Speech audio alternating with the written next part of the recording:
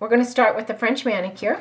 I'm going to get Gary's smile after our dear sweet Gary. He had the most brightest, beautiful smile that you'd ever seen.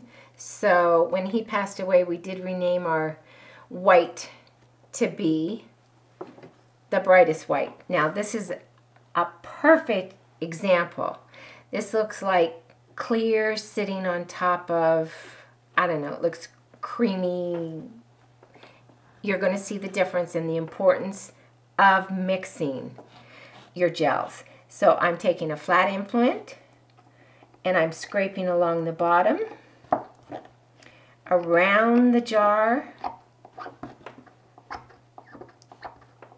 This was perfect. I couldn't have asked for a better jar.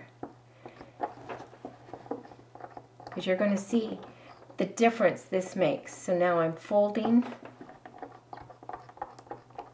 the white. And now the pigment that had settled to the bottom is looking like Gary's teeth. Bright white. Actually, the original name, it was called Bright White, and Gary had named it.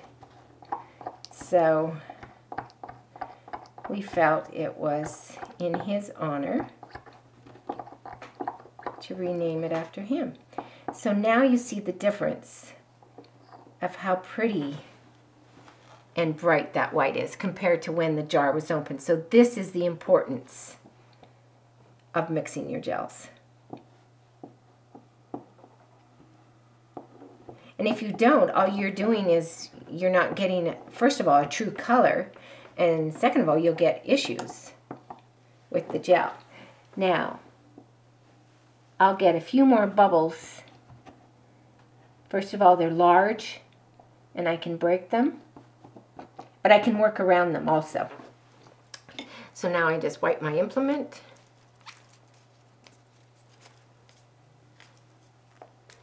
And I felt like I went around my jar when I was flipping it.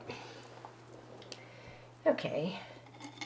Now I'm going to utilize our number 4 flat brush. That's what I use to make my French line. Again, total choice of your own. If you like the filbert brush or if you have another favorite brush.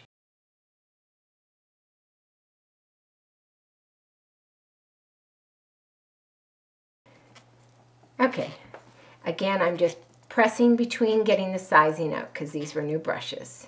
And even if it wasn't, I would still be freshening them up, getting any excess gel that might have sat in them. Okay, I let that. I want a nice crisp edge on the brush, which I've got. I'm going to go into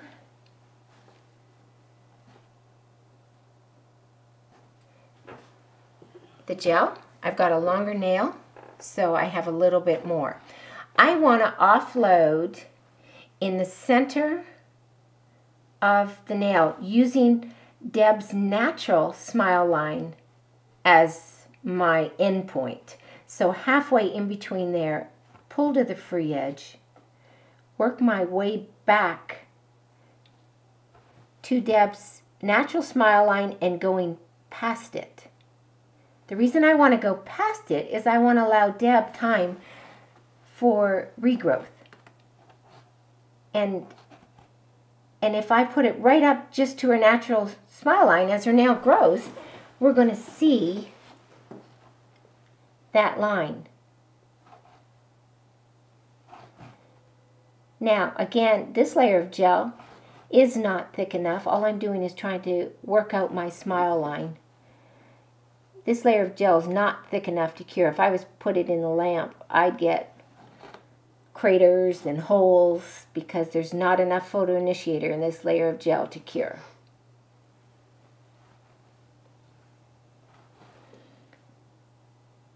Okay, so now I'm going to go in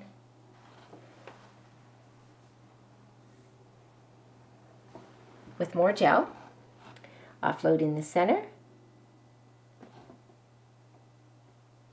pull to the free edge, and work my way up to the smile line that I've created.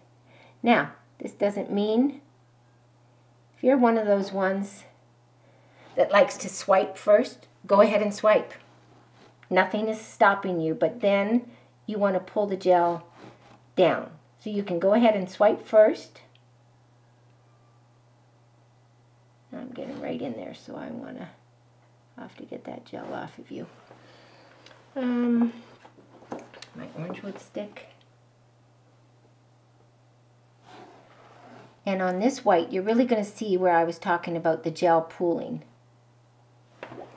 before.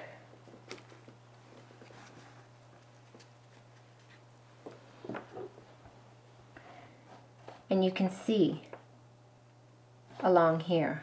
And remember, there's two curing coats of this gel.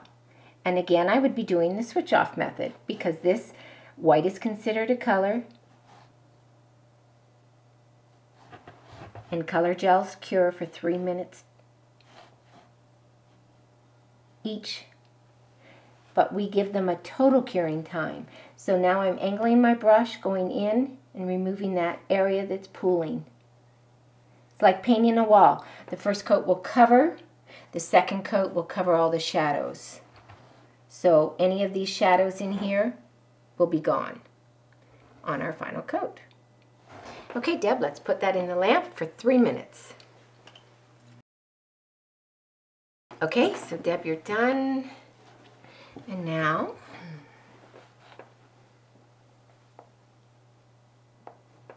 another lump. Offload in the center of that smile and then work my way. The reason I don't want to go right to the smile line is I don't want a lump at the smile line. Now again, some people do that and it's their choice. Whatever works for you. Okay, Deborah, you're moving. All right. I'm going to go in a little bit more on this side.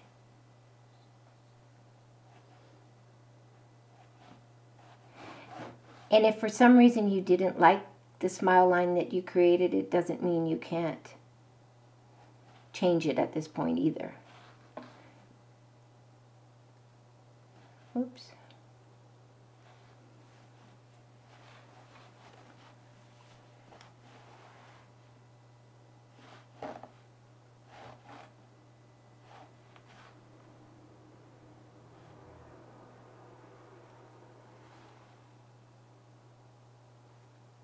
Just want that little dot there. Okay.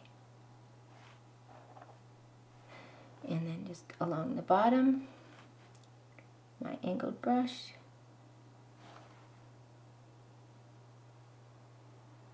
Just to take that leveling off.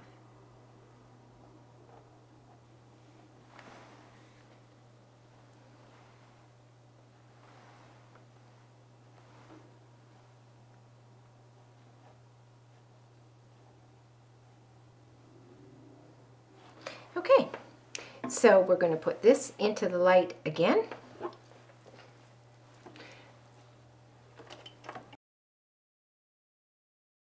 Okay, so Deb's done with that. Okay, so we've got 2 coats of white, and now it's going to be the application of the clear. So a lump, offload in the center of the nail plate, pull to the free edge, and work your way back to the cuticle.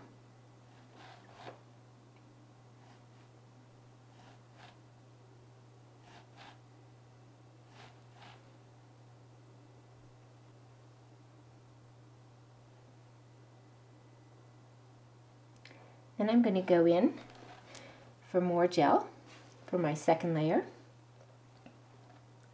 I want a nice little lump.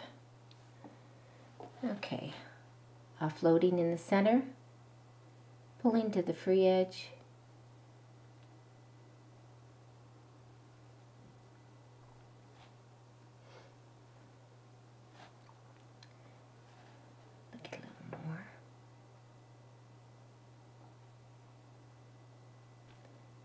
and nice long brush strokes.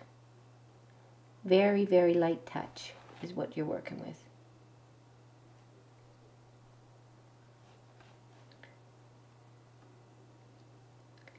I'm going to angle my brush because I don't want a thick free edge. But now what I do want, I want to go around because I see that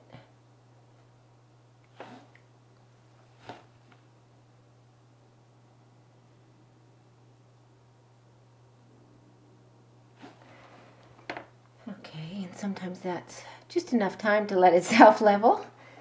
Okay, I still see that I don't have a very straight line. I have a straight line over here using the light, but right here I kind of have a little. So I'm taking the gel on the brush, touching the gel on the nail, and I'm just making a tail. And I don't know if you can see this. I'm going to try and exaggerate it without causing too many issues.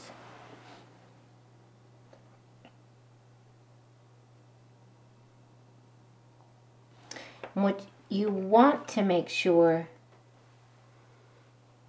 is that you don't have a lump in between the French and the natural nail. You want to make sure. And I want to go in.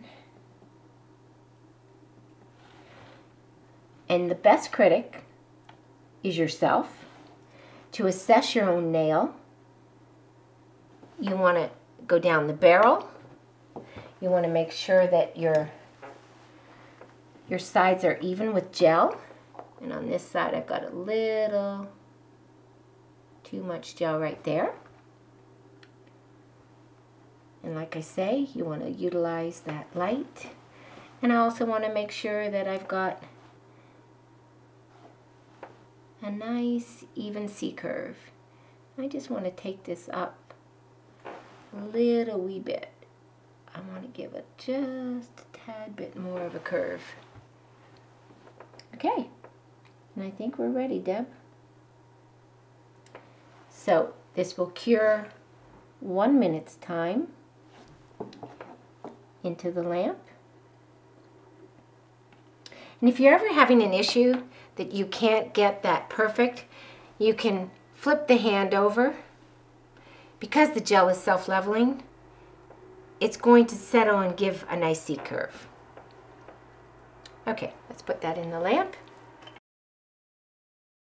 Okay, so Deb, you're done. Okay, so that's the finished product of the French manicure.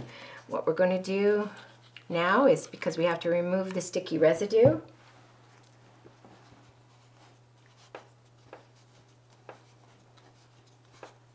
and then I always find with the scalp, especially with the scalp, not so much with the tip, but I always find with the scalp, you want to go in and you might have a final shape to do, just because once you get the white on, you really see what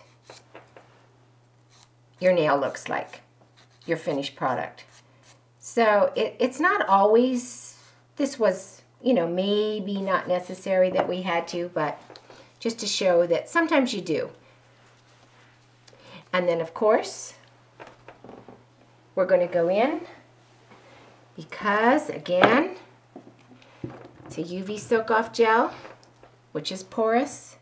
So we want to protect it from the everyday living, the dirt and grime. And that's our finished product of a French manicure.